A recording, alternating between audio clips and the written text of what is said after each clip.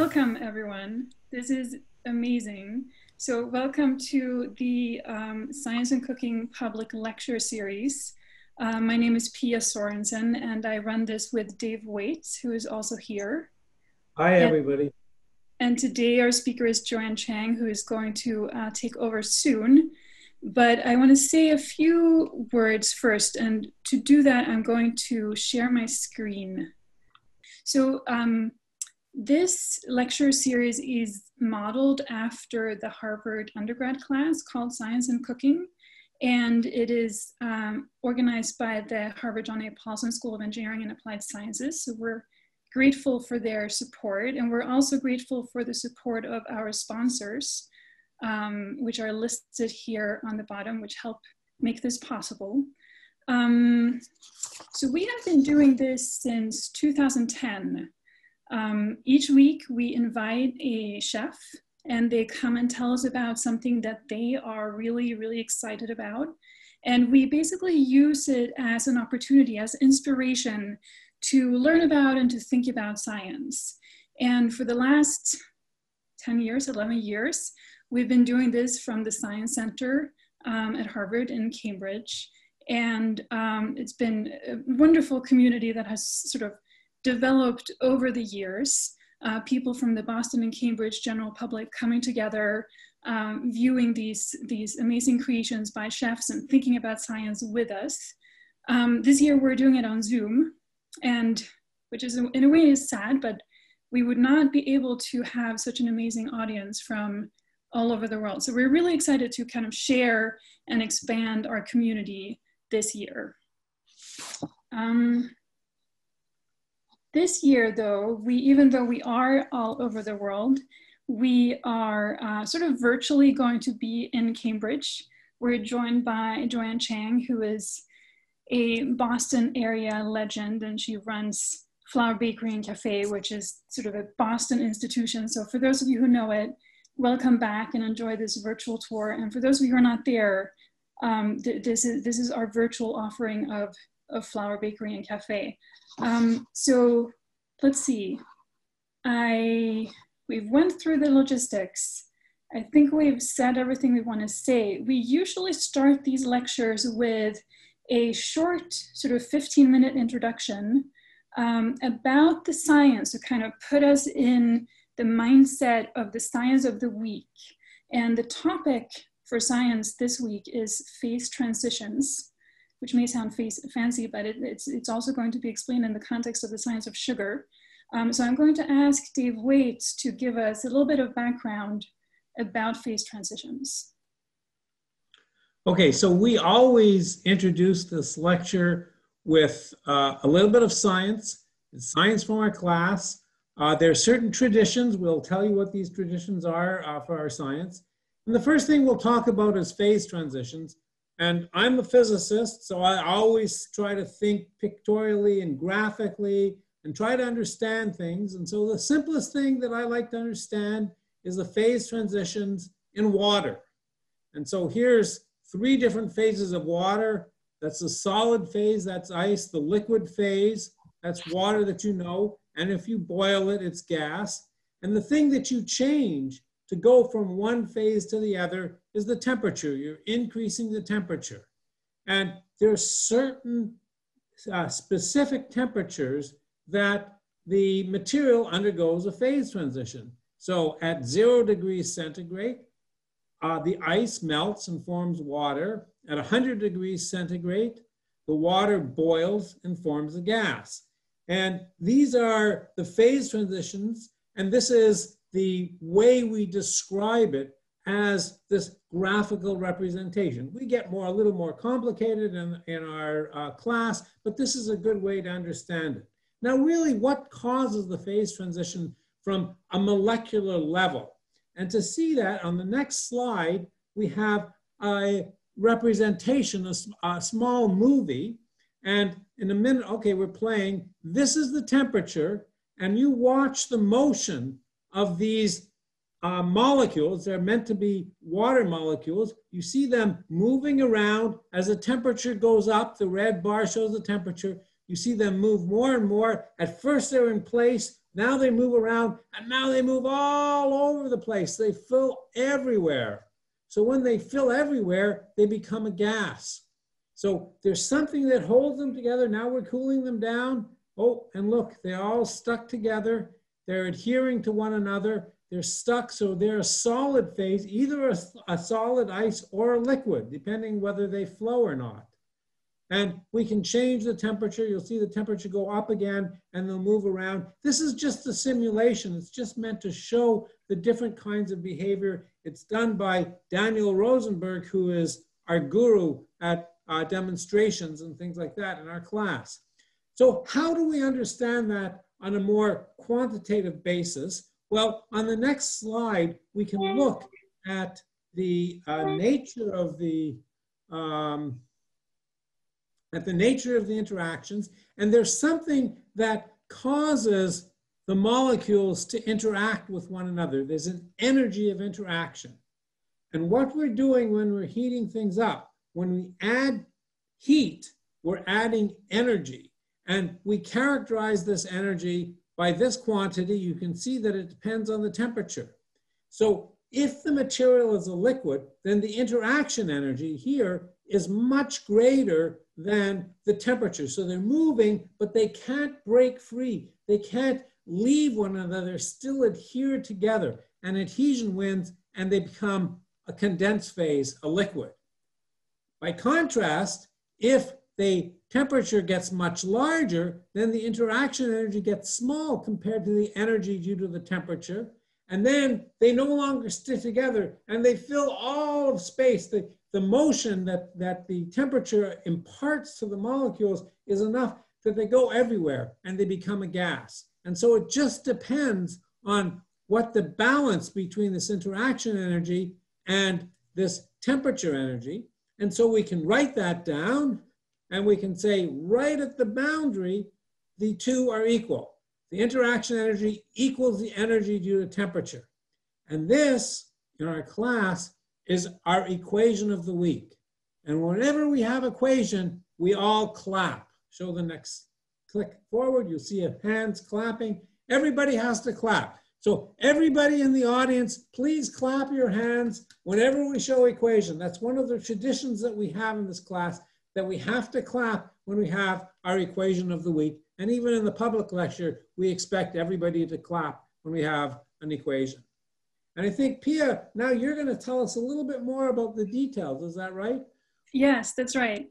When we teach this class to undergrads, we call this Zoom exercise. It's all the little things you do to stay awake on Zoom. So this is water, right? Which is a simple material. And there is this equation that describes right where the phase transition is happening between the gas and the liquid. And as it turns out, adding sugar, which of course is sort of the basics of so many desserts, foods, affects this phase boundary. And it affects it both at the ice-water interface and the water-ice interface. Sorry, the water-gas interface. So adding sugar affects where it happens.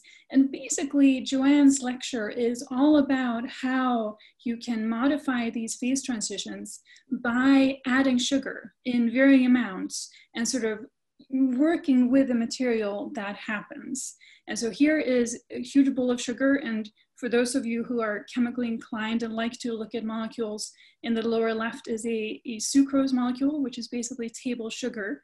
That's what all of this white stuff is made of. And what we're gonna do next, both Dave and I are experimentalists. So we like to try to sort of figure out the world by doing experiments. And we have an experiment planned, and I'm gonna maybe just show this next slide first to show. So the question is, so you have a glass of water, and the question is, how much sugar can you really dissolve and add into the water without there being sugar left on the bottom? And similarly, if you were to do the same thing with salt, could you add as much or less, or how do the two compare? So I'm going to stop sharing my screen, and Dave is going to actually do the experiment for us. Is that right, Dave? Yes, I'm at heart just an experimentalist. I love doing experiments. Okay, so I have 200 grams. I've measured this before. 200 grams of water in 2 jars. And I have 200 grams of sugar here and 200 grams of salt here. And I'm going to mix them together.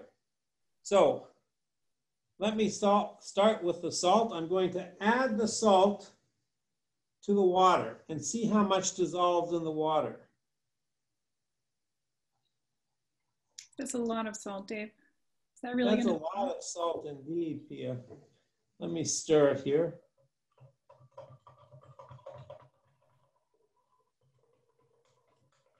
Stir it really well. And then while it tries to mix, I'm going to take the same 200 grams of water and 200 grams of sugar. I've measured this out in advance. I'm going to add the sugar to the water. So I encourage you. Notice the volume of the sugar was actually a little more than the volume of the salt. And now I'll mix. I'll do a bet. This is where you bet with the person you're doing this with. Is the sugar going to dissolve? Is the salt going to dissolve? Are they both going to dissolve? And this is when you do the bet. We'll find out soon.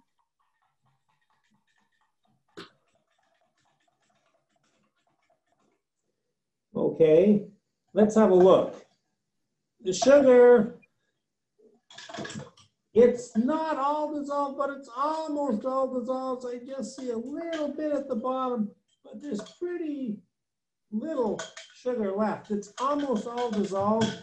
I think if I held my hand and just warmed the water, I just took it from the sink, it's a little chilly, but it's pretty much all dissolved. So it dissolved the same weight of sugar as the weight of water. But the salt, now there's a huge amount of salt. Can you see that? There's a huge amount of salt at the bottom of this jar. Let me see if I can hold it up. You see the undissolved salt here. There's a large amount of salt in the water. So water dissolves sugar at a much higher amount than it dissolves salt. You can easily dissolve more than the weight of water with sugar, whereas salt, you can't get anywhere near the amount of water, the weight of water. Okay, Pia, I'm going to unshare my screen and let you take over. Thank you for letting me do the experiment. No, thank you. Thank you for doing an experiment with us. So now you should all see, so this is the experiment we did. And I mean, so Dave kind of said this, but let me just repeat what he said. Did you see how much sugar he was able to dissolve? And do any of you, I mean, the question is like, how much could you, if you really, really pushed it and you were willing to wait and stir, how much could you dissolve? And you can think to yourself what you think the answer would be, but it turns out that at room temperature, the solubility limit of sugar is 2 grams for every 1 gram of water. So that means if you take 200 grams of sugar, you can dissolve it in 100 grams of water. Whereas for salt, the solubility limit is much, much lower. It's only 0.3 grams. So Dave could have kept going and we could just have waited for him to add just as much sugar and just kept stirring and eventually it would all have dissolved. So I think this is crazy, but it turns out that it gets even worse. So as you then, if you were to then heat this concentration, so here I'm showing you on the y-axis is the solubility of gram sucrose in gram water, and on the x-axis is the temperature. And so at room temperature, which is here in the corner, 20 degrees Celsius, the solubility is about 2 to 1. But if you then increase the temperature slowly, over time, you can dissolve more and more sugar. And at 100 degrees Celsius, which is kind of cut off here, but at 100 degrees Celsius, you can dissolve 4.5 grams for every 1 gram of water. That's a lot of sugar per water. And what's interesting about this is that as you increase the temperature, not only can you get more and more sugar in there, but the actual boiling point of that elevation is no longer 100 degrees, which it is when there is zero sugar. So this is sugar by percent weight on the x-axis. When there's zero sugar, the boiling point is 100 degrees Celsius, right? Then as you increase the percentage of sugar, the boiling point goes up a lot, and it goes up to 150 degrees Celsius. And that is basically the magic and the science behind almost everything that Joanne is going to do. So with that, I'm going to stop sharing graphs with you, and I'm going to introduce Joanne, who is our speaker. Joanne has been with us for many years now, and what you're about to watch is really, I would say, a real science and cooking classic. Joanne has been joining us for many years, and she always teaches us new things, and she brings up questions and brings her curiosity. And there's always drama to her lectures because all the demos need to work out on time, and you'll see what happens. Joanne is the author of several books. She runs Flour Bakery and Café and Joanne Chang. I think in the chat, there's going to be a link to some of her books. The most recent one is Pastry Love, which is on her website. There's also going to be a link to our new book, which Joanne was generous enough to submit a recipe to. So you can go and read about even more about the science of sugar in that book. And all of those links are going to show up in the chat. And so if you were an undergrad in this class, we would basically make you go and do hands-on experiments in your kitchens. Well, normally it would be in a lab, but this year it would be in a kitchen. And so what you can do is you can click on one of the links, and Joanne is offering kits where you can get all the ingredients sent to you, and you can actually do some hands-on education yourself in your kitchen, which is basically your home laboratory, and you can do all of these things at home. So I think with that, let's all join and welcome our very own Joanne Chang. Welcome. Thank you. Hello. Hi, Professor Weitz. Hi, Pia. Hi, Patricia. Thank you so much for having me. This is always such an honor. We were talking right before we all got on. I think this might be my 9th class, either my 8th class or my 9th class. And every time I teach this, it is a thrill and an honor. Obviously this year is a little bit different. It's a little bit unusual, but still really fun. And I'm thrilled that we've got 1,700 people. And then I'm also live streaming this on Instagram Live, hoping that everybody who follows me on Instagram can also watch the class if they couldn't see the Zoom link. So we're gonna spend the next 30 minutes or so talking about sugar. As Pia said, there's a little bit of drama involved. It's very dramatic on my part because I'm always trying to get the timing just right for everything because we wanna show different things that you can do with sugar. So if there's some waiting time, I know that there will be questions that are coming through, and so Pia and I will be answering all of the questions as well. But the purpose of tonight is just to share with you some of the fascinating science of sugar and baking, and to get your interest piqued in this subject matter, and hopefully it'll get you baking and learning a little bit more about science. Okay, so let's get started. Pia, if you could share the video or your screen. We have a little PowerPoint presentation that we're going to present to all of you. There we go. Okay, great. The science of sugar. So about 13 years ago in 2007, I was asked to film the pilot episode of a new Food Network show called The Science of Sweets, very similar to this class. They reached out to me and said, we are interested in showing off the science of sweets and we would like you to film the pilot episode. So they brought me to a green room, a hotel in Cambridge, and they had me, you saw I was taking a protractor. They had me write out the Fibonacci sequence. They had me talk about pi. I can recite pi to 50 digits, and so they had me do that. The whole time I'm thinking to myself, I'm not sure that a protractor or the Fibonacci sequence or any of this has to do with science and cooking and baking, but you know what? They're the TV professionals. I'm gonna let them just guide me on what to do. So that was the first day. On the second day, they had me actually making sticky buns.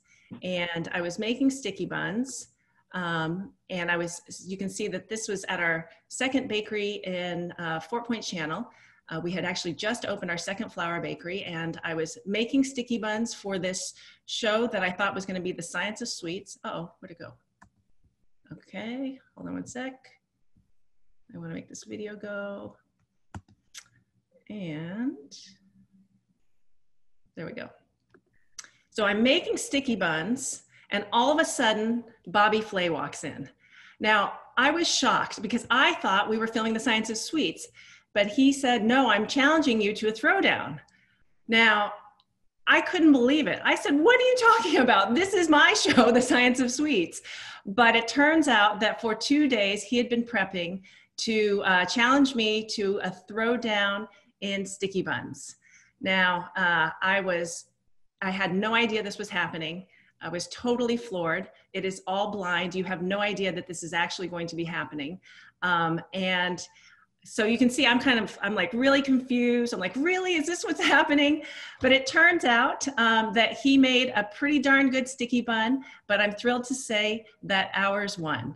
And it is not staged. People ask me all the time if I knew that we were gonna win, but we didn't know at all. So I was bummed that there was no show, The Science of Sweets, but of course I was really happy that we did win the throwdown. Now, if I had been able to film the Science of Sweets, I think the first episode I would have wanted to film would have been about sugar. And in fact, I am so fascinated by how sugar and baking intersect that I actually wrote a book called Baking with Less Sugar, where I talk about the impact of sugar in baking.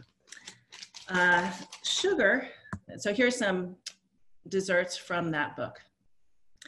So it turns out, and this shouldn't be a surprise to all of you, but sugar is something that we as humans are engineered to love.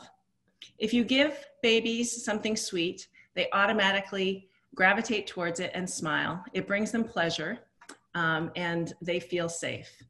The opposite of that is something that's sour or bitter. If you hand a baby something sour or bitter, it indicates danger, and so they shy away from it.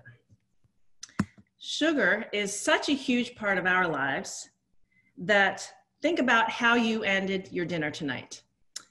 Probably you had something sweet. Now you may have had fruit, very sweet. Some people, I saw that there were some people from all over different parts of the world. So in many places, people actually end a meal with cheese. Not me, I don't view that as a way that I want to end a meal. I want something sweet.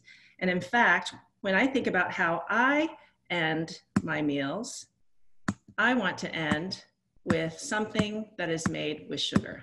So here are a bunch of different desserts that we make at Flour Bakery. And this is how we end meals with something that's made with sugar. Now take a moment and ask yourself, what is the importance of sugar in desserts? You may think that the main purpose of sugar is to simply add sweetness. So we're gonna put a couple of polls up and ask you all if you can figure out which of these foods is sugar only there to make it sweet. So here's the question. For which of the following foods does sugar only make the food sweet? Cookies, Jell-O, candies, sponge cake, or none of the above? So if you want to go ahead and click on which one you think that is, of these 4 desserts, one of them they all have sugar in them, and in one of the desserts, the only reason you have the sugar there is to make it sweet. In the other desserts, the sugar is there to make the dessert sweet, but it also has another reason. Okay, let's see what everybody Aha, we got 3% cookies, 43% Jell-O, 13% candy, 3% sponge cake, and 38% none of the above. So the answer is Jell-O. When you make Jell-O, the sugar is just to make it sweet. In all of the other 3 items, you actually need the sugar for things other than just sweetness. So we'll do this again. We have another poll. Which of these foods is the sugar's only role to add sweetness? We have another poll coming up. Here it comes. Or maybe not. Okay, here we go. For which of the following foods does sugar only make the food sweet? Ice cream, sugar cookie, birthday cake, cheesecake. So which of these desserts does sugar play the singular role of making it sweet and doesn't do anything else to the dessert? Go ahead and take your cursor and select which dessert you think has sugar in it just for the sweetness and not for other things.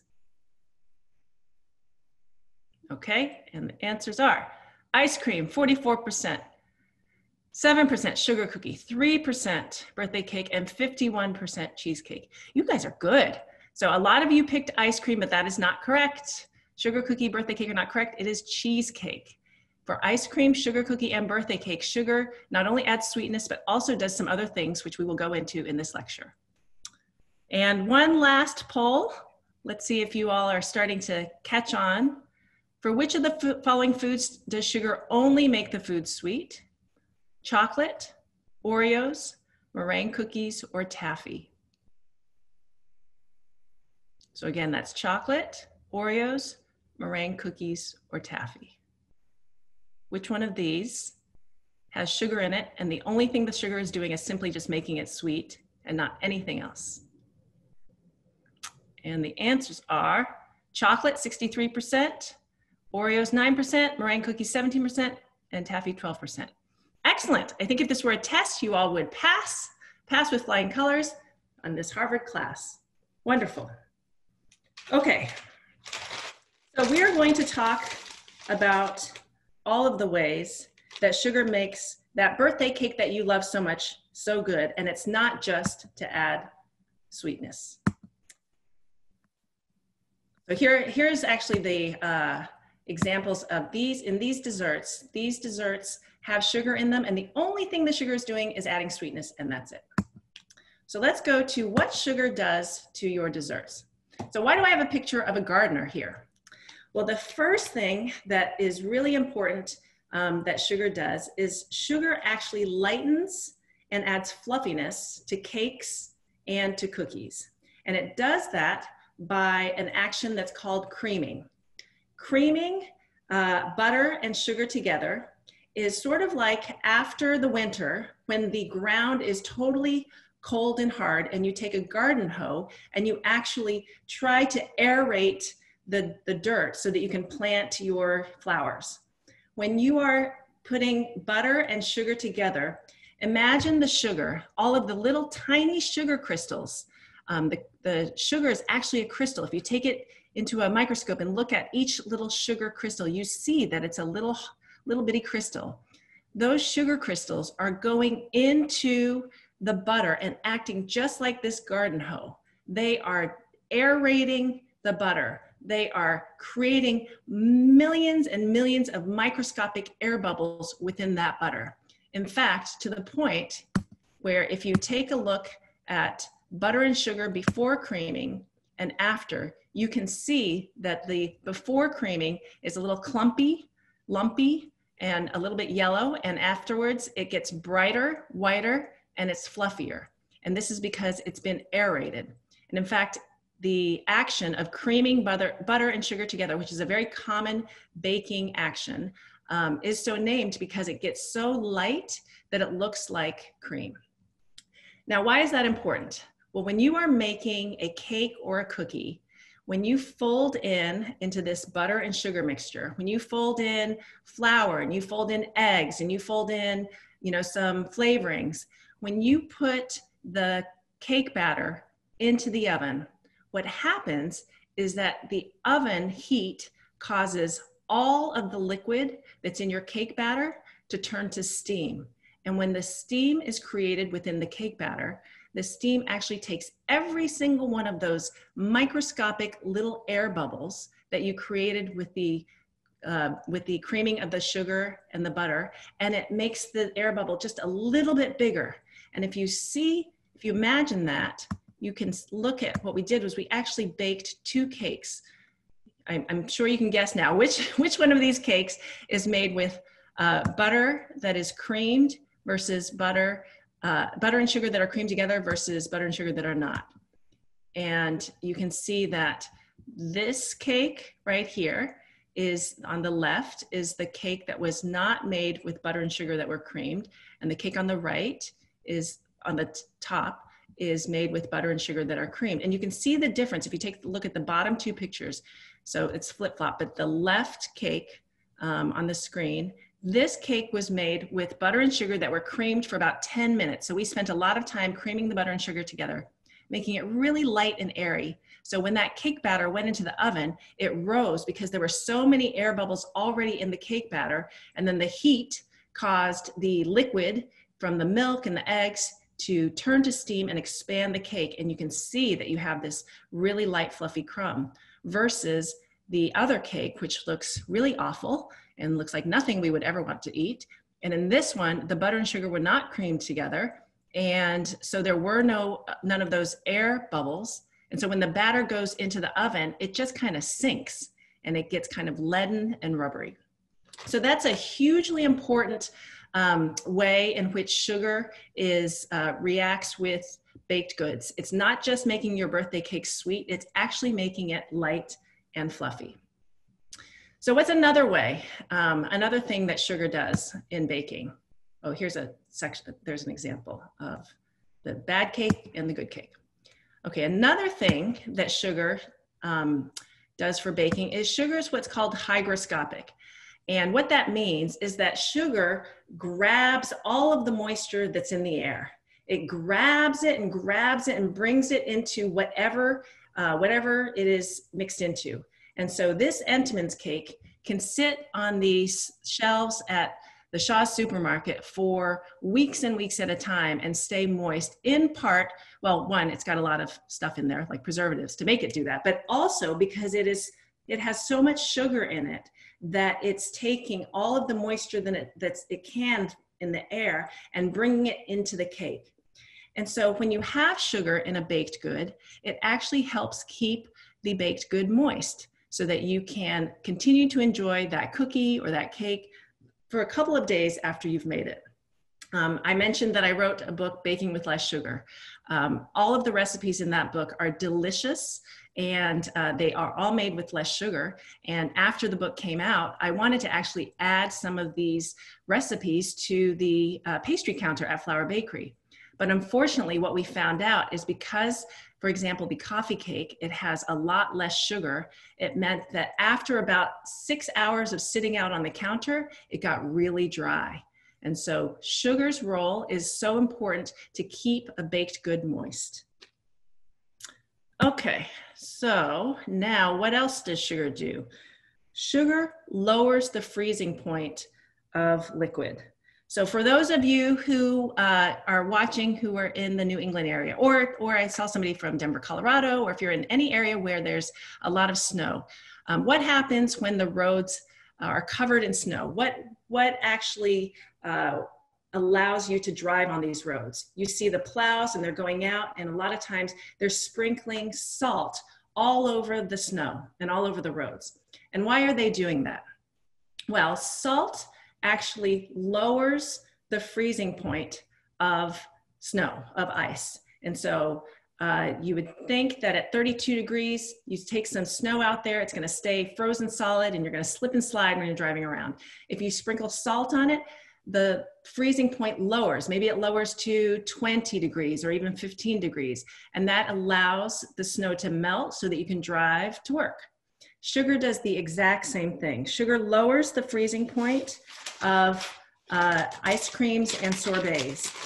So I'm going to show you this video. Let me see if I can do. So we made it's either 4 or 5 different grapefruit sorbets. This first one is made with no sugar. So this is just grapefruit juice, a little bit of water, and you can see from the video that it's hard and icy. There's no way you would want to eat that. In this version, we actually added half a cup of sugar. It's a little bit easier to spoon, but it's still kind of hard. And again, it's not necessarily something that you would want to eat. You certainly want to pay money for it. Then we have version 3 with 1 cup of sugar. And now you can see that the spoon actually spoons right through the sorbet. Version 4, we added 1.5 cups of sugar. And you can actually see that it's starting to melt a little bit. Like it's the freezing point is so low that the grapefruit doesn't even stay frozen. And then this is 2 cups of sugar. And now it's just a slush. So you can make your sorbet or your ice cream creamy or less creamy depending on how much sugar you add to it. When I was writing Baking with Less Sugar, one of the things I wanted to do was include some sorbets and ice creams. But because this book was meant to reduce the amount of sugar in pastries, I had to come up with another way to make these ice creams and sorbets palatable. Because like the grapefruit sorbet, the first couple of experiments that I did, they were so hard that you couldn't serve them. I remember making a chocolate ice cream, but it had very, very little sugar. The flavor was good, but then as soon as I put it in the freezer, it froze rock solid. And so there was no way I could include this in the book. And there was certainly no way I would ever serve this to anybody. So I had to figure out, gosh, if I've taken out the sugar in this ice cream, how can I make it actually creamy enough to eat? So I talked about how salt lowers the freezing point of frozen desserts. Sugar lowers the freezing point, but I didn't want to add a lot of salt. You wouldn't want a salty chocolate ice cream. Sugar lowers the freezing point of desserts, but I didn't want to add sugar because the whole point of the book was to bake with less sugar. So the other thing that actually reduces the freezing point is alcohol.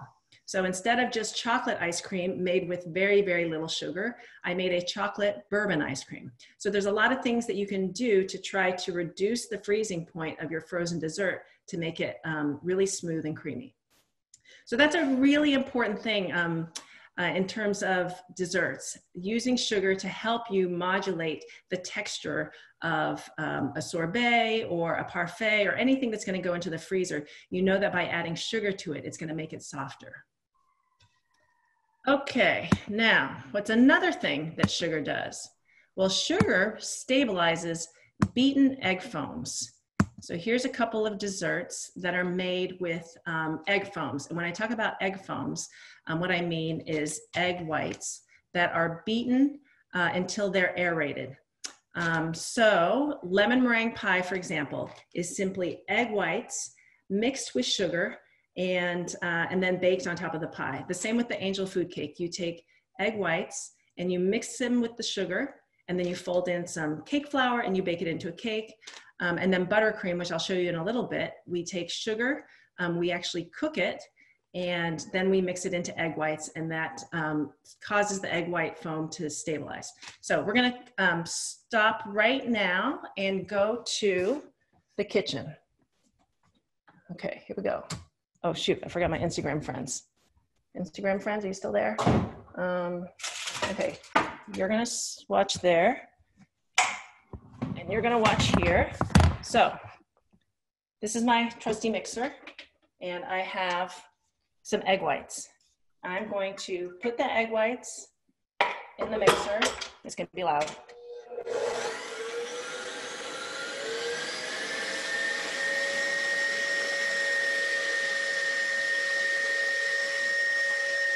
Okay, so what I'm doing is I'm beating up the egg whites with the whisk attachment. And so you saw it before. It was yellow and viscous. I always think it looks like snot. It's very snotty. Let's see. Can you see? Okay. Now you can see that it's starting to aerate and foam.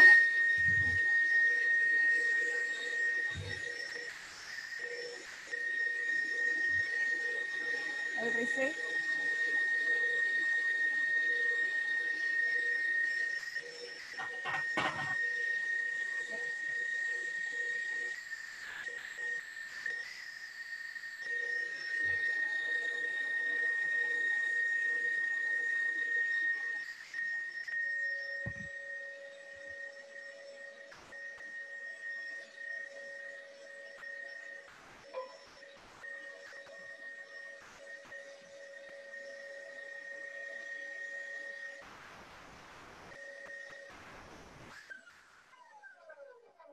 Okay, so remember, the point of this demonstration is to show you that sugar stabilizes the egg foam. So this was just egg whites, just like that. No sugar whatsoever. So you can see it's kind of foamy, but it's not stable yet. But you'll see in like at the end of the lecture, I'm going to show you what it looks like. Now we're going to do the exact same thing. This is the exact same this is the exact same egg whites, okay? It's going to get loud again.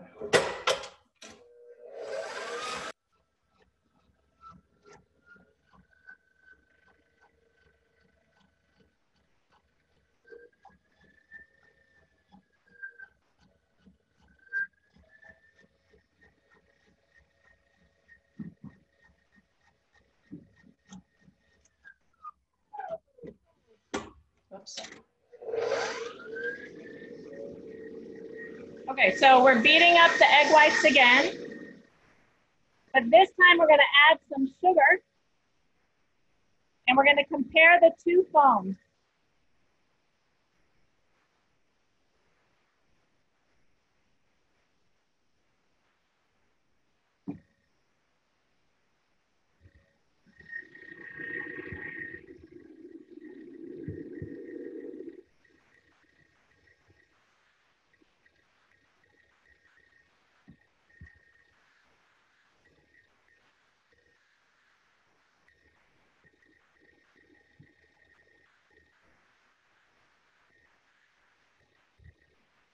Okay.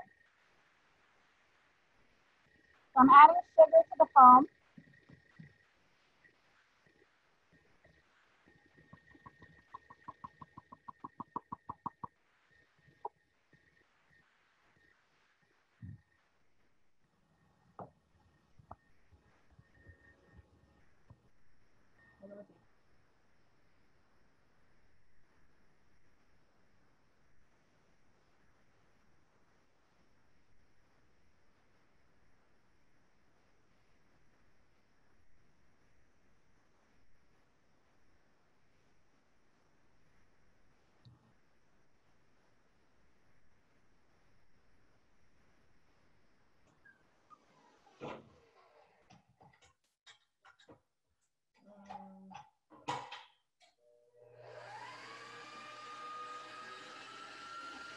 I think in the haste of everything, I added the sugar too fast, so it's going to take a little while.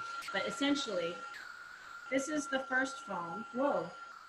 And at the end of the lecture, what you'll see is that even though it's all foamy on top, it's very unstable, and all of the, not all, but a lot of the water from the egg whites is going to fall to the bottom. Whereas the other meringue with the sugar, so let me explain what sugar does. Egg whites are just protein strands, mostly. Protein strands in water. So if you've ever had like an egg white omelet, you know that a lot of people eat egg white omelets because it's just protein. There's no fat in there. So egg whites are lots of protein strands mixed with a lot of water. And when you mix it up in a mixer, what's happening is the egg white protein strands are starting to latch onto each other.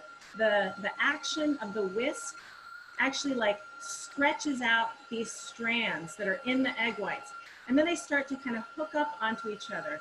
Sort of like, you know, if you have like a bunch of rubber bands in your bag, and by the end of the day, they're all kind of like twisted and they've all connected to each other, and you can take out and you've got like a mass of rubber bands, right? If you just threw a bunch of rubber bands in your bag and just went around all day long, by the time you got home, a lot of them would have started to kind of twist and turn and connect to each other. That's exactly what happens when you take egg whites and you put them in a mixer. They start to connect to each other, and as they connect, they start to stretch, and the whip is stretching them and stretching them. And then these egg whites that have no sugar, what happens is after a while, the protein strands just start to collapse, and then all of the water that's in egg whites just kind of leaches out.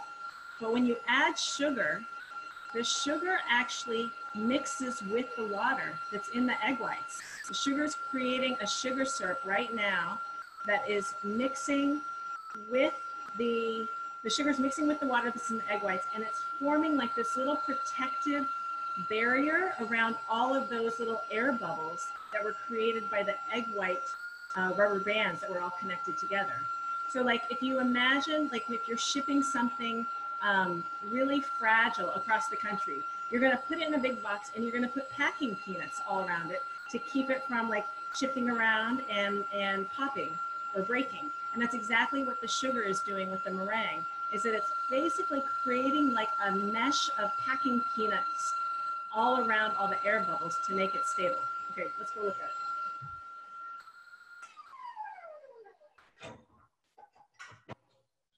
Oh gosh, that is the loudest thing in the world. Okay. So the difference, hopefully you can see it. I don't know if you can, Aha, here we go. So this meringue is, wow, beautiful. This is like the best, fluffiest, almost like marshmallows. Oh my gosh, it looks so good. Okay, so this now is the exact same amount of egg whites that the other one was, but we added some sugar. And again, the sugar mixed with the water that's in the egg whites, and it created this really beautiful meringue. And I'm gonna see if you can, oh, sorry, you guys can't see either. So can you see that? Can you see that? So that's that one, and that's this one. Okay, we're gonna look at these again at the end of the lecture, okay? Okay, let's go back to the PowerPoint.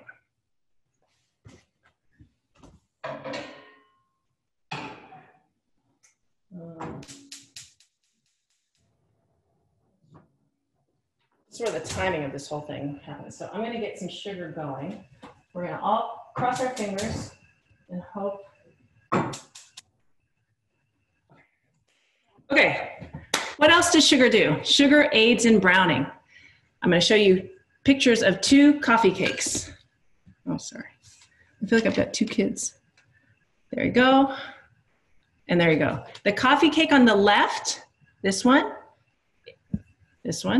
is our coffee cake from Flour Bakery. It's made with a healthy amount of sugar. It's delicious, and it's golden brown. The coffee cake on the right is from Baking with Less Sugar. It's made with about 1/3, I think it might even be 1/4 of the amount of sugar that's in the other coffee cake. And you can see the difference. And in fact, when we were taking pictures for this book, all of the, oh, that's right, I have to, hold on, no. All of the pictures of every baked good came out really pale and insipid looking. And the publisher said, my gosh, we certainly can't print these. And I said, well, and they wanted to Photoshop them. But I said, no, what we have to do is show the pastries exactly as they are, because if you don't have sugar, or if you have a little amount of sugar, then the baked good is not as brown. There's a Maillard reaction, which happens when sugars are heated up, and it produces all these new molecules that not only add color, but flavor. So that's a big, important factor in baking with sugar. It adds beautiful color to your baked goods. Okay, and then we have, oops, how do I do this? Another thing, let's see, stop remote control. Pia, if you could move it one more. I can't seem to make it move forward. Perfect, and then again, there. So sugar tenderizes and inhibits gluten development. So here's a beautiful loaf of bread. Bread has that gorgeous, open, airy structure because hold on, I'm gonna turn down some of this stuff that's going on back here. Okay, so bread has this gorgeous, airy structure because there's gluten in here. And then on the right is a fluffy cake, fluffy yellow birthday cake. Now, when you eat bread, you want something that's chewy. You want gluten to be developed. What is gluten? Gluten are protein strands that exist in flour. So this is different from the protein that's in egg whites. This is two different protein strands in flour. One is called glutenin and the other is called gliadin. This is in all wheat flour. All wheat flour contains glutenin and gliadin. Glutenin and gliadin are activated when they come in contact with water. Water acts like a magnet to the glutenin and the gliadin, and it causes them to hook onto each other and create more of those bubbles, very similar to what we were talking about with the egg whites. But in this case, it is with flour, and it creates all of these gluten strands. So imagine if you take flour and mix it with water. Just a big bowl of flour and just pour some water in. If you mix it and mix it and mix it and mix it, eventually it starts to get a little stretchy, right? And you can imagine that you've got this like little stretchy dough ball. What's happening is that you're creating gluten in the flour, in the dough. And when you're making bread, that's a great thing because you put that dough in the oven, and you would also mix some yeast in there. And the yeasts are going to cause the dough to actually expand and take all of those gluten strands and expand them into big bubbles. And that's how you get this really beautiful open crumb that's in the bread. However, if you're making a cake, the last thing in the world you want is a chewy, tough cake. So what sugar does, remember we're talking about how does sugar help with baking other than adding sweetness. What sugar does is sugar actually acts as a barrier between the glutenin and gliadin. So when you're mixing a cake batter and you add sugar into the cake batter, it is causing the gluten and gliadin to repel from each other so that when you add milk and then eggs and vanilla or whatever to your cake, you don't develop the gluten because the sugar tenderizes and prevents the gluten from developing. So that's a very, very important role that sugar plays in baking. Okay, and then finally, let's see if I can move it. No, Pia, I'm gonna need your help, please. Sugar makes pastries crispy. So this is sugar that's been cooked to caramel.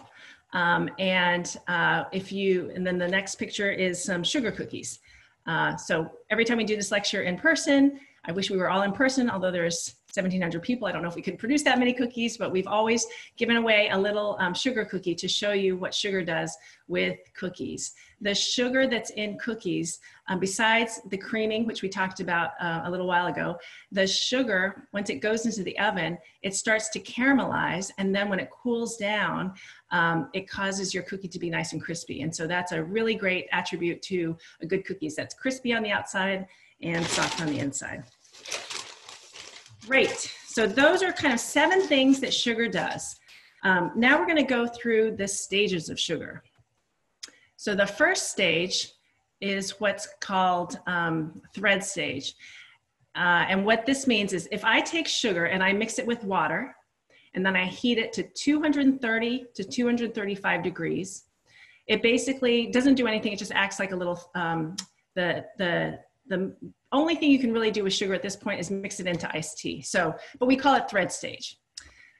If you take sugar, Pia, you can move forward, I think so thread stage is just sugar that has been mixed, exactly, move on. Okay, and then the second stage is softball stage. Now this is when you take sugar, this is sugar and water together, and I actually have it going behind me, sugar and water together. When you bring it up to about 238 degrees, at that point, if you mix it into some cold water, it'll form a little soft ball. And what is this good for? Well, when you have sugar at this stage, when you put it into some cold water and it turns into a soft ball, you can actually make fudge and you can make Italian meringue, which is what I'm trying to do back here. I'm watching all these different pots of sugar going. Now, if you keep the sugar boiling, it'll continue to rise in temperature. And the next stage is called firm ball stage. And with firm ball stage, you can make, so this is when you take the sugar water, you bring it to 248 degrees. You can measure it with a thermometer, or you can actually take a little bit of it and put it in some ice. What you can make with that is marshmallows, nougat, and even rock candy. Keep cooking the sugar. Keep cooking it, keep cooking it. And the next stage, oh, hardball, sorry, I skipped a step. So hardball stage, 252 or so. And then that's where you get nougat and rock candy. That's nougat. The next stage is soft crack. And you take it even further to about 270 degrees. And this is what, using this sugar syrup, when it's reached 270 degrees, then it actually, when you put it in some ice water, it turns into threads that are flexible. They don't crack, but they are, but it's not a ball. It actually starts to thread out. And that's what you use to make toffee and butterscotch. And then we go to hard crack stage. This is as you continue to cook it, and it goes up to 300 degrees. And this is what you use to make nut brittles, which we're gonna make, and also hard candies. And then finally, if you keep cooking the sugar, it will start to caramelize. And that's when it starts to turn brown. And we are going to actually do a couple of things with caramel. Okay, I think that's yes, that's that. So now we're going to try and cook things, but this is gonna be tricky. So I'm gonna show you. I have 3 different pots of sugar going. And the first one is this one. And in this one, let me get the mixer going again. So,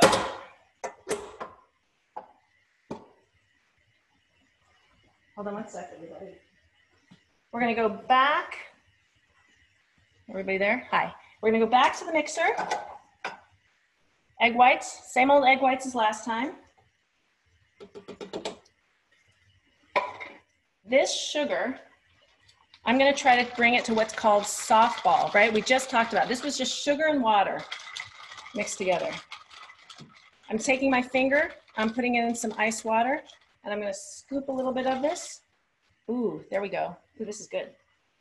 Okay, and now I'm gonna try to show you, where's the camera? Can you see that? That is the sugar that has been cooked. Oops, where'd it go? That is the sugar that has been cooked to soft ball. So now I take the sugar and I stream it into the egg whites.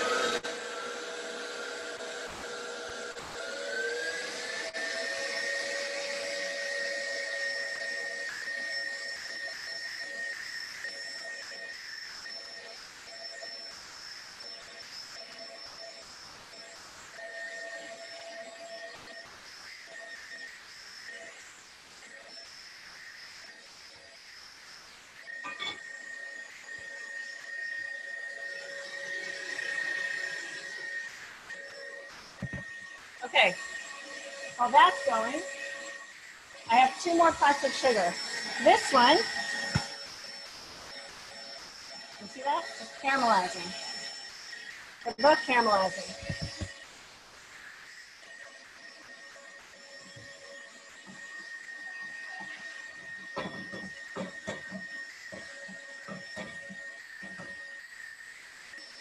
Okay, now we're gonna make praline. So, I have toasted almonds. I have sugar that's been cooked to caramel.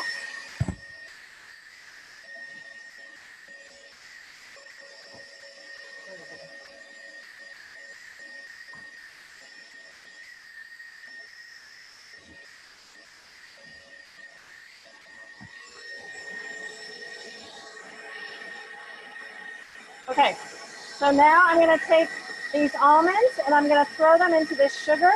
I'm gonna swirl it around.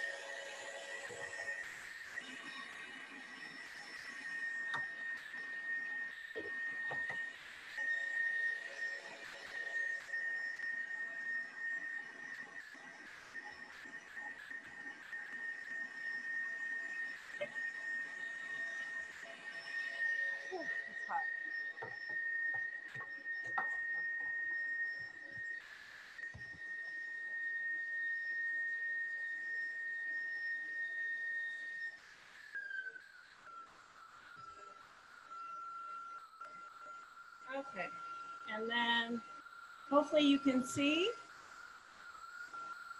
the praline. So this is sugar that was cooked to 300, at least 300 degrees, probably more like 320, 340. That's why it's got this golden brown sheen. And then I mixed in some nuts. I'm just gonna let this cool. And as soon as this cools, it's gonna become nut brittle. I'm gonna put this aside.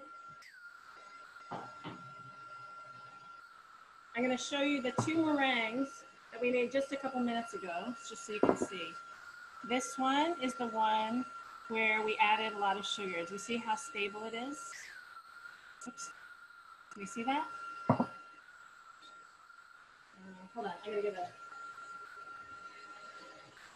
Yeah. You can see it's still creamy, beautiful. You still want to eat it. And then this was the egg whites that didn't have any. Oh my gosh. Can you see that here? I'm gonna, hold on one sec. Look at all of the water that is gonna come out of here. Look at that. Can you believe that? That's insane. That's all of the water and the egg whites because we didn't have any sugar to stabilize that foam. Let's go back to the other one. This is the one. Nothing, right? Nothing. It's all creamy and beautiful.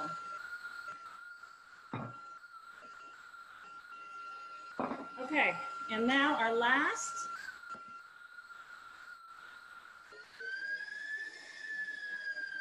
Our last thing is we're going to make spun sugar. This is what's called a croquembouche. It's a tower of cream puffs, and it is a very, it's actually a wedding cake, a popular wedding cake in France.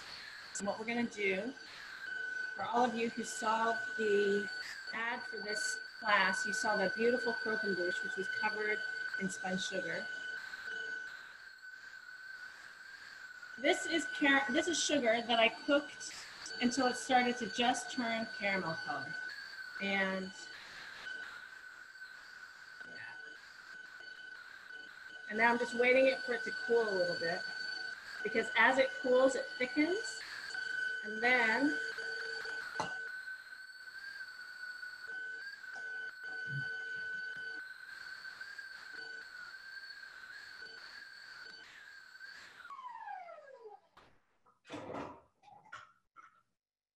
that was getting too loud. Okay, now I'm going to show you how to spin the sugar. You take the sugar and it comes off of the offset spatula, and then you just flick it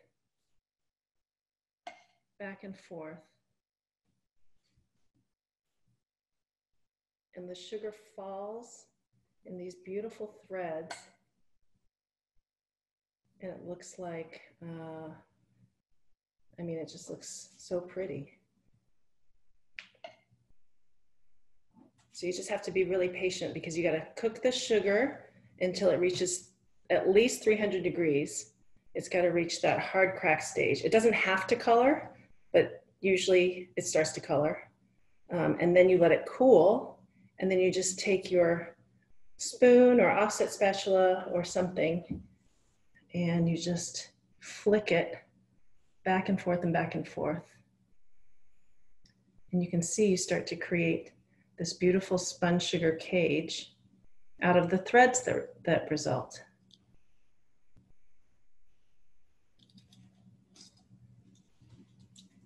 I don't know how well you guys can see this, but I'm going to keep going just for a little bit so you can see.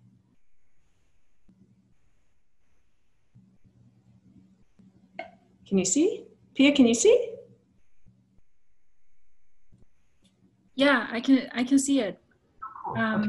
I'm not sure we see your hand movement. I think we want to see what you do there with your hand, because it comes down so beautifully.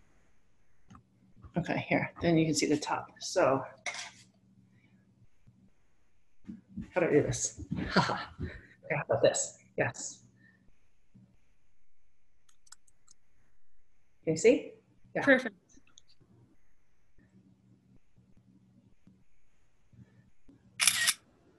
Yeah. So you just have to take your wrist and flick really quickly. Sometimes I see people, okay, I'm gonna show you what not to do. Don't do this. You don't wanna do this. I mean, you can, but you're not gonna get really pretty threads. Instead, you wanna hold it up, let some of the sugar run off, and then you wanna flick back and forth like this. Boop, boop, boop, boop, boop, boop, boop. And it just falls off, and it makes this beautiful, I mean, it's so pretty, right? Can you bring some of that up to the camera? Yeah. Look at that. Wow, gorgeous. Yes. Yes. And then as the sugar cools, it starts to get thicker and thicker, and you can do what's called pulled sugar, where you take the sugar and you actually it gets really stiff and you can pull it. And that's when people make like sugar flowers and sugar sculptures and all that, which I don't know how to do, but I know how to do this sponge sugar, which I think is really beautiful. That's gorgeous. Wow. Beautiful, Joanne. Yay. Thank you so much. Thank you so much. And it's funny because I have some questions right away that are wondering if you got sugar all over the place and if there is spun sugar all over your computer now. I'm wondering if that question is coming from my husband, who's probably watching. Yes, there is sugar all over. However, the good thing about sugar is it's very easy to clean. And so now I have pots of sugar everywhere, but to clean all of these caramelized pots, you just have to fill the pots with water. You can just let it soak overnight, or you can bring it back up to a boil and it'll just mix in and boil away. Oh, and then I forgot, we did have the praline. So this is that praline that I made, and it is now, as it cools, it's still too warm. But you can see it's starting to come off. But it's too hot. We gotta wait for it to cool. Okay. Wow, that's fantastic. And we did it, everything just came together perfectly. Wonderful. Well, I think all of us are clapping in our loneliness. And there are some questions for you if you're ready. Ready. Okay, so I'll sort of start a little bit from the beginning because we had some questions about the creaming. Yes. And someone asked, Allegrita asked, can you overmix the sugar and butter? And another question was, does it matter what kind of sugar you use? So those are kind of connected, I think. Yes. So from my experience, the overmix is if you beat it for so long that the sugar ends up melting the butter, and then you don't have the ability to create all those air pockets because the butter starts to melt. So we cream the butter and sugar together anywhere from 5 to 10 minutes. You can keep it going, but you just have to keep an eye on the butter sugar and make sure it doesn't get too warm. And in terms of, does the sugar type of sugar matter? You can't use, for example, confectioner's sugar to get the same amount of volume and lightness, because confectioner's sugar, the sugar crystals are ground so fine, you know, that's powdered sugar, it's like powder. It doesn't actually have the same effect on the butter because the sugar crystals are so fine. But you can use, you can certainly use brown sugar, it still has the sugar crystals. Anything that has a crystalline structure so that it can do that thing like the garden hoe does. So it can go into the butter and just really like aerate it. Okay, great. Someone is asking, what about using stevia as a substitute for sugar? I'll be honest, I have never experimented with artificial sugars. So I feel like next year I need to, before I do this class, I should try and experiment a little bit, but I've never played around with artificial sugars. You know, when I wrote Baking with Less Sugar, we definitely thought about that. Should we create a whole chapter for desserts made with artificial sweeteners? And instead we decided to just go the natural sugar route. We did things with honey, with maple syrup, fruit juices.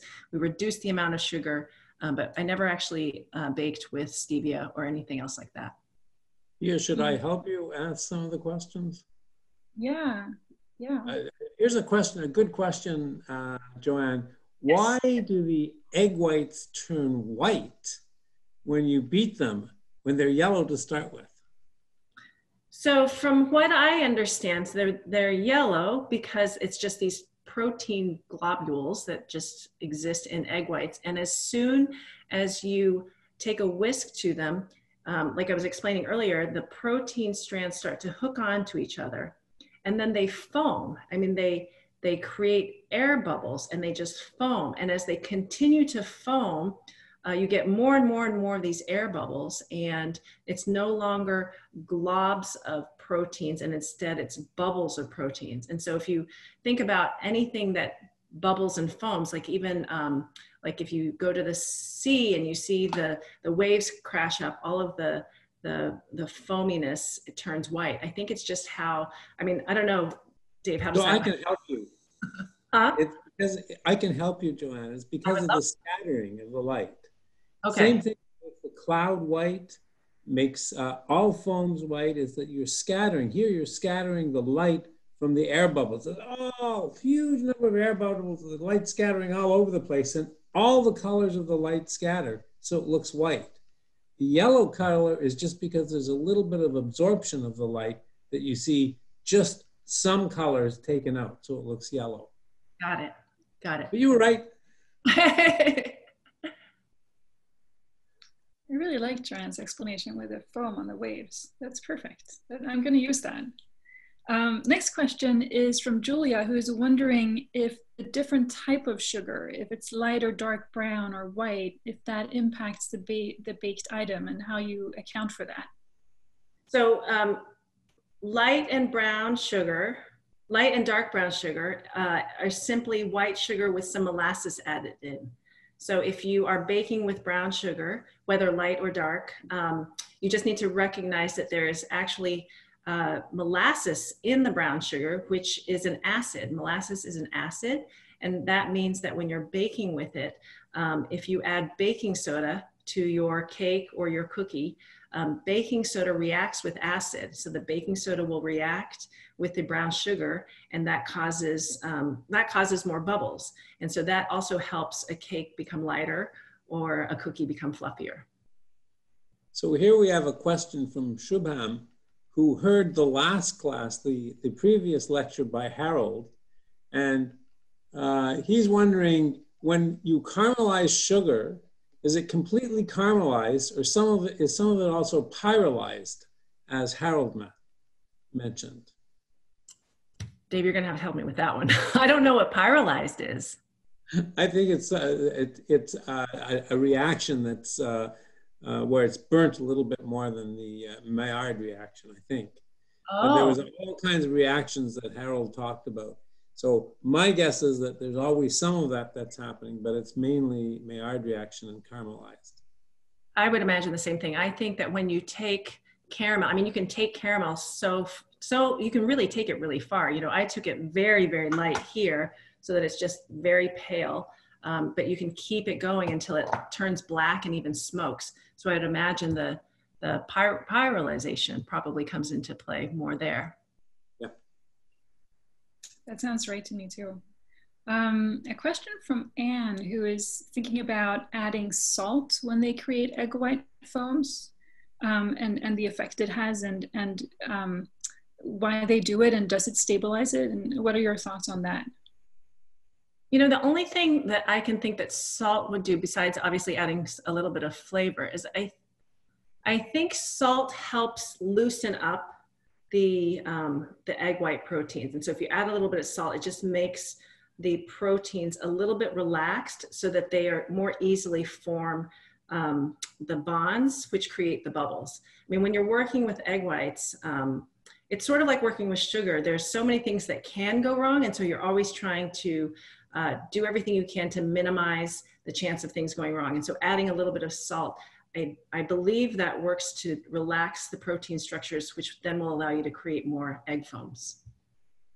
Yeah, I like that. It sort of denatures the proteins just a little bit and kind of helps them wrap around the bubbles. Yes. So the way the sugar really stabilized the foam was amazing. And here's a question from Bonnie Huang, who asks, does sugar also stabilize whipped cream in the same way that it does for egg whites? I don't think it does. You know, we use a lot of whipped cream at Flour, and we sweeten it with a little bit of sugar, but it tends to still kind of, it'll collapse after a while. So I don't think the sugar does the same thing with whipped cream. And in fact, when we need to stabilize whipped cream, we actually add in a little bit of cornstarch because the cornstarch absorbs the moisture. So I think it's a different kind of, I mean, with whipped cream, you're doing the same thing in that you're creating lots and lots of air bubbles. But for whatever reason, I think the sugar, there's so much fat in whipped cream that I don't know that the sugar is reacting with the liquid that's in the cream and able to do the same thing that it does with the egg whites. So when you make the whipped cream, do you use the things that you shake and you spray, or do you mix it? No, we mix it. We take heavy cream into a bowl and we whip it.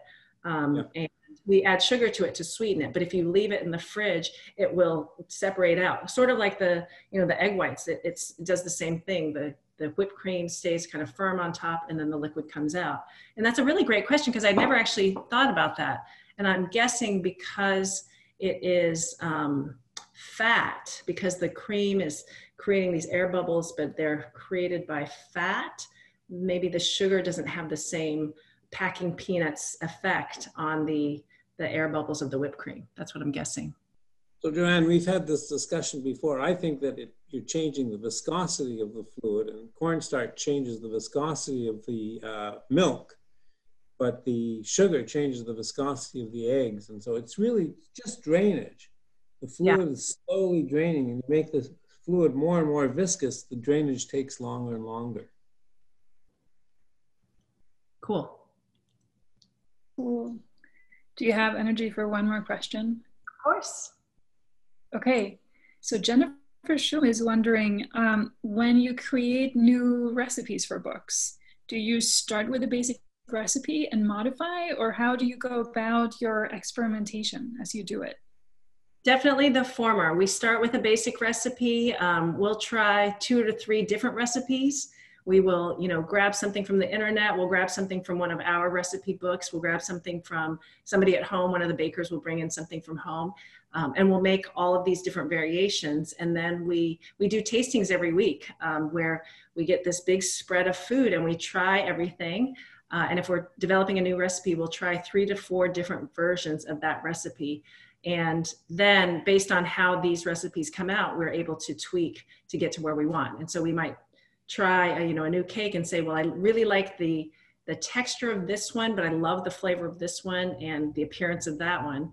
And then we kind of put them all together. We know enough about kind of the impact of sugar and eggs and flour and the leaveners and all of those things to kind of start to guesstimate how we can build our own recipe. But there's certainly a huge amount of trial and error that comes into play. Joanne, we have 2 questions about the same thing, one from Zing and one from Emily. They're wondering, what does cream of tartar do to egg white and sugar mixture for making a meringue? So cream of tartar, when you add it to egg whites, when you're making meringue, it's supposed to stabilize the meringue. Again, when you're making egg whites or when you're cooking sugar, you're trying to everything you can to try to make sure that you get all of the bubbles and to get the sugar to caramelize properly. And the cream of tartar does the same thing with both. It just adds a little extra assurance that the egg whites will actually, the foams will be nice and foamy, and that the sugar will caramelize without crystallizing. I don't know specifically what the cream of tartar does in order to cause that. I know that cream of tartar is an acid, so I think it's similar to, sometimes you add a little bit of lemon juice when you're making, when you're caramelizing sugar as well. And I think the acid probably just helps stabilize the mixture. That's what I'm guessing.